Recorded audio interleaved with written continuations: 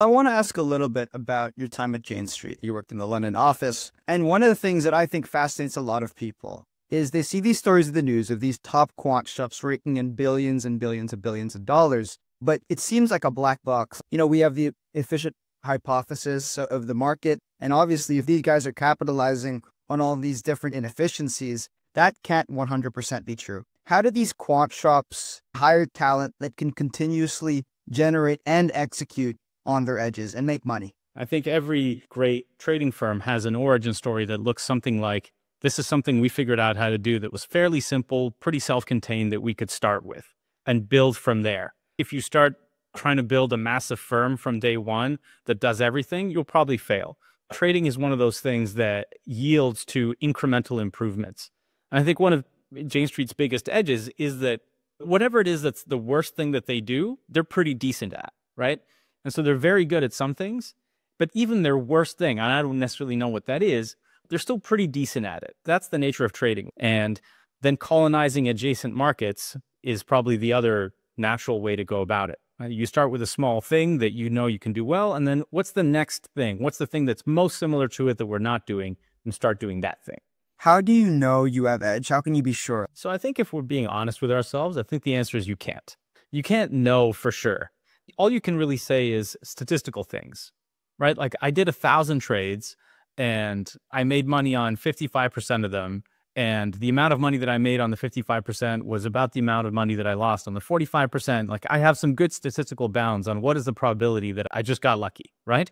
So certainly that's what pushes quant trading firms in the direction of doing more trades, more high frequency stuff, in part because it gives you more data, but also because it gives you more statistical certainty that you have something.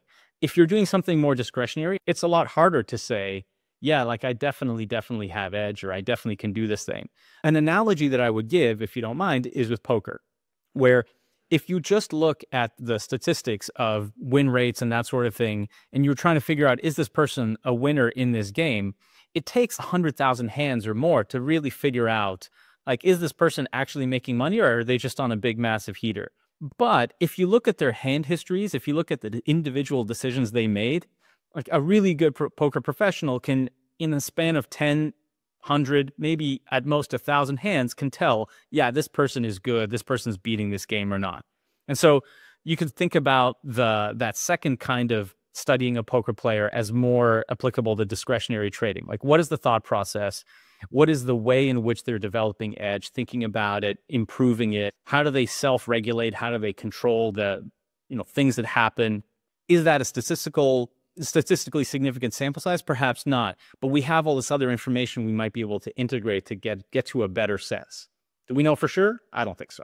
On that note, one of the things you mentioned in your book, The Laws of Trading, is that there are extreme events that can occur. And another thing you mentioned is there are quant shops that aren't truly fully systematic. And what I mean by that is it still requires someone to turn the thing on and off and make a decision on whether or not the market conditions are ones in which the model will behave as it has in the past and thus make money.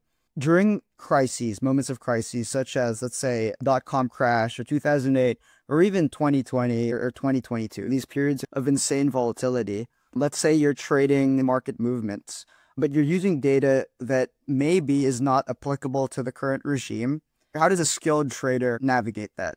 I think it depends a lot on the kinds of strategies that you're running. If you're running something that's very automated, very systematic, you basically just have to make a judgment call about whether the situation that you're in is in sample of your training data, whatever you use to train your model. If it is, great, keep going. If it isn't, then you have another judgment call to make about whether, given that it's out of distribution, is this going to be a good or a bad time to turn the machine or the system on? So if you're a systematic trader, there's still a couple of maybe decision points. It is worth noting that in times of crisis, like when things are very volatile, et cetera, those are generally very good times to trade if you are not forced to trade, because the nature of the volatility is that people are forced to trade. Maybe there's some liquidation somewhere that's forcing somebody to sell out of a position. Maybe there's a margin call, something, right? That's part of what's driving that volatility. Big moves drive big trades. If you're not constrained in that way, i.e., if you have enough risk capital to deploy during those times, those are very often extremely good times to trade. And so maybe your system doesn't actually have to keep nearly as much of the relative edge because there's enough absolute edge to maybe make up for that. And so that's another thing to keep in mind. I think in particular of market making strategies, right? Like when things are very volatile, then the value of somebody always being able to buy and sell at a price goes up. Like that is a more valuable service when things are volatile. And so you should be, if you're doing things right, making more money when things are volatile. And then maybe on the more discretionary side, it's about all those other soft things, right? Like, am I making good decisions? Am I understanding the world properly? Consulting with people you trust, like all these sorts of things factor in. Now, I want to go back to what I kind of talked about towards the beginning of this conversation, talking about all these quant shops, quant trading firms, quant funds, just raking in huge sums of money. And it feels to me, as an outsider looking in, that these firms have all the money, they can hire all the talent in the world, they have access to the best technology. Where do you see the future of quant trading shops, quant funds, maybe even multi-managers? Do you think that they will continue to get bigger and that smaller players are going to essentially be wiped out? There's a couple of things there. One is, I think there's an interesting question of why is it that the profitability of these companies, it's definitely gone up in the last 10, 15 years. What is the source of that? The waterline has risen. Like it's much harder as a small shop with probably a big technological research cost disadvantage to compete with these companies that are progressively getting more automated. Like the standard answer was like, go figure out how to trade the bottom end of the Russell, because big quant shops, it's kind of just not worth their time to focus on that, right? I think that's still somewhat true probably, but less so than before, because the marginal cost of adding some more marginal product just keeps going down and down as automation just keeps making things easier for large firms. And also those things just trade more anyway, so there's just probably more money there to begin with. I do think it gets harder and harder for individuals, for small shops to compete. I definitely believe that. I think there's definitely a consolidation that's happening. Probably the most obvious places in options where used to be there was probably like a couple of dozen options market making firms that could make a decent living at it. But the technological lift, the sort of the fixed costs of being able to be an options market maker just keeps going up and up and up. And that kind of prices out a lot of medium and small size shops. And you've seen this consolidation in the last like 5-10 years. Begging the question of why it is that the profits of these firms has gone up and up and up in the last 10 years. Would love to hear from you.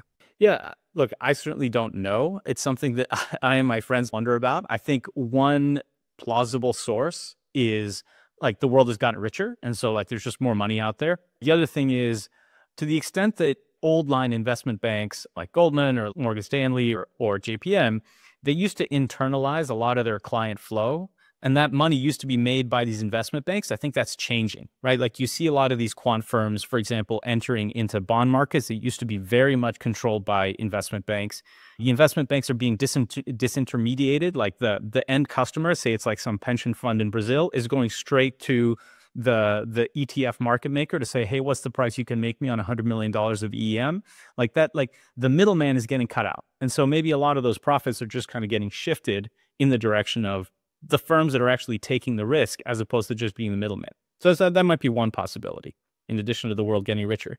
I do also think, sadly, that in some countries, certainly like India and the United States, we've seen a huge growth in retail trading in post-COVID. There's a lot of quant firms making money off of a lot of small retail people gambling that they shouldn't, right?